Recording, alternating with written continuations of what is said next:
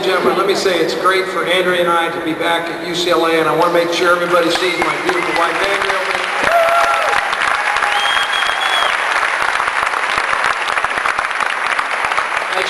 As you can tell, I'm still recruiting, and that's one of the things you do. You keep recruiting. But a couple quick things I'd just like to make clear. This is a dangerous night. You've got these guys up here, these 5 guys right here, and you've got 5 microphones, so I hope you all are ready for breakfast, because it'll be served in a few hours. But I can tell you all you need to know about each of these guys with one quick story. Everybody here got a great invitation from our fabulous athletic director, Dan Guerrero, and the invitation said, come to the big auction, be casual, wear Levi's, be relaxed, and whatever you do, don't dress up, right? Now, if you want to know the players that were the most difficult for me to handle when I was the head coach here, just take a look at the attire. The ones that couldn't do what they were told are in suits and ties. The ones who could do what they were told, and this is real good news for you, Dan, Rick's one of them, right? Rick and David Norrie, they could do what they were told, and here they are in casual attire. I love it. So that's the difference between these quarterbacks right there. Okay, but Coach, let me just bring this to your attention, though. Not putting the other guys down. Not putting anybody down on the stage, okay?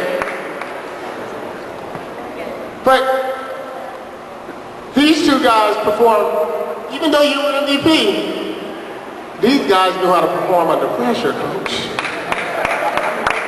Well, you guys look really, really sharp if you were going to your senior proms.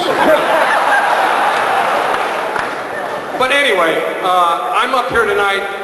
I'm just delighted to be back. I'm like a proud father, because when you look at the players that are up here tonight, one of the reasons that all the coaches that have won national championships and conference championships and built the tremendous tradition and success that we have here at UCLA, one of the things that they all know as well as I know, that you cannot win without players. And we won because of our players, and we had a great staff of assistant coaches. And I'm up here tonight with 5 guys that I'm so proud of, not because they won on the football field, but I'm so proud of them because of the kind of men they've become, the character they show in their own personal lives and their families, and the things that they represent the finest that we have at UCLA. And every one of them is class.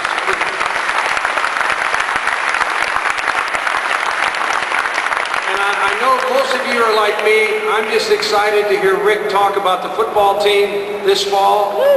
Anybody that's upset, don't call me, don't send me cards or letters. They all go directly to Rick Neuheisal.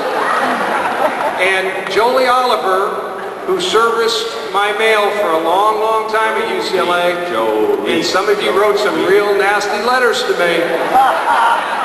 I want you same folks to make sure that you send those same letters and cards to Rick and Jolie. With my blessing. Rick, good luck to you, boy. Thank you, Coach.